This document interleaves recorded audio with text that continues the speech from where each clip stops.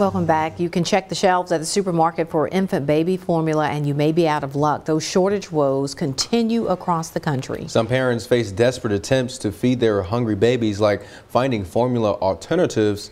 Our Stephanie Poole joins us in the studio with more details. Stephanie? That's right. Health professionals say some families are giving their babies whole milk and goat's milk as substitutes for their infants. But the chief concern is making sure they get the proper nutrition. One question on many parents' lips is, will my child be okay?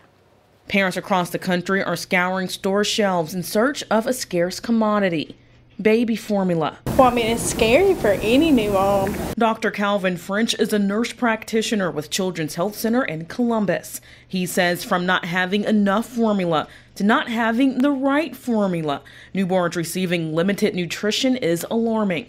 They may not be able to take the different formulas that you can go to Walmart's or Walgreens and pick up, and it may be a specialized formula. Just this week in Memphis, Tennessee, 2 babies were admitted to Le Bonheur Children's Hospital due to formula shortage. You just can't switch them to another formula. They actually have to stay on that particular formula, and if they don't, then then it becomes life-threatening for them. Some parents are turning to the dairy section. They are deficient in certain types of vitamins and stuff that we need. If you look on the label of whole milk, you'll see this. Iron is only 0.1%. Vitamin D is 15% and calcium is 20%.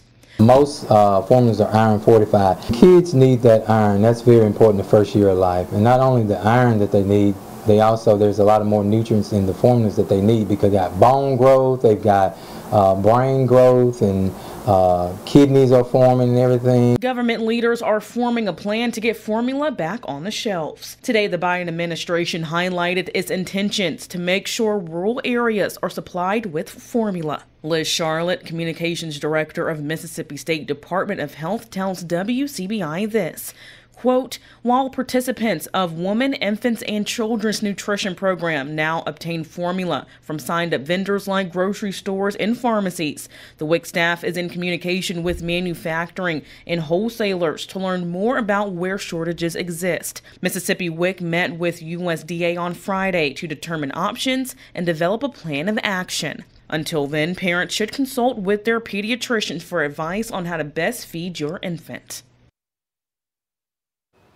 The Biden administration officials say the USDA website lists which states have WIC waivers available.